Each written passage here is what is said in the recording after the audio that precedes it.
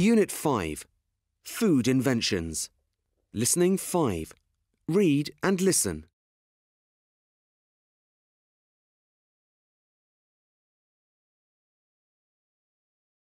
Preserving food. For thousands of years, people have tried to find ways to keep food for longer. In the past, this was important, as people needed to save fresh food for times when it was hard to find, such as the winter. Today, there are still many places without electricity, and people living in these places need to preserve food in ways that don't use fridges. They need to make food last as long as possible. Why doesn't food last? The problem is that all food can grow bacteria, and bacteria spoils food. To preserve food, you have to destroy the bacteria or slow down their growth. There are different ways to do this. 1. Drying. Drying is the oldest type of food preservation. If water is removed from food, the bacteria can't grow. In ancient times in hot countries, people simply left fruit and meat outside to dry in the sun and the wind, until all its natural water was gone. This made the fruit last a very long time. Drying fruit sometimes results in a completely new product. For example, grapes turn into raisins and plums turn into prunes. Drying food in the sun does not work in cooler or wetter climates. But people have other methods to preserve food in cold places. 2. Salting.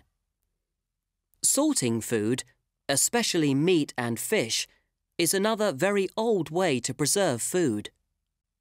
Bacteria cannot grow in a very salty environment, so salted food lasts a long time. In many countries, salt fish or meat has become a traditional food, and people still eat it today. For example, in Portugal, the national dish is salt codfish, and although people could buy fresh fish and refrigerate it, they prefer to eat the preserved fish.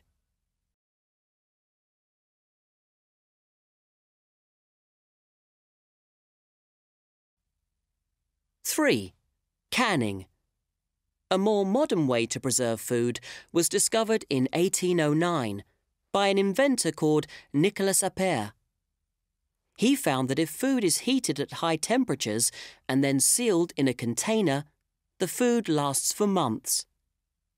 This is because the bacteria are killed when they are heated and cannot grow again without air.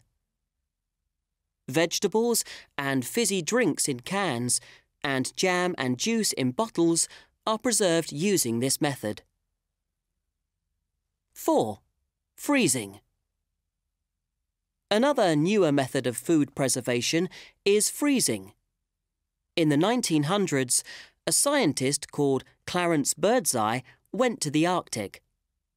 He noticed that when fish was caught, it froze quickly in the icy conditions. He realized that freezing food slowed down the growth of bacteria. Back home, he invented a way of fast freezing food. Frozen food was first sold in 1930 and was very popular, especially in North America. Today, millions of people have freezers in their homes. All sorts of food, from vegetables to pizza, is frozen in factories before it is transported to supermarkets for us to buy.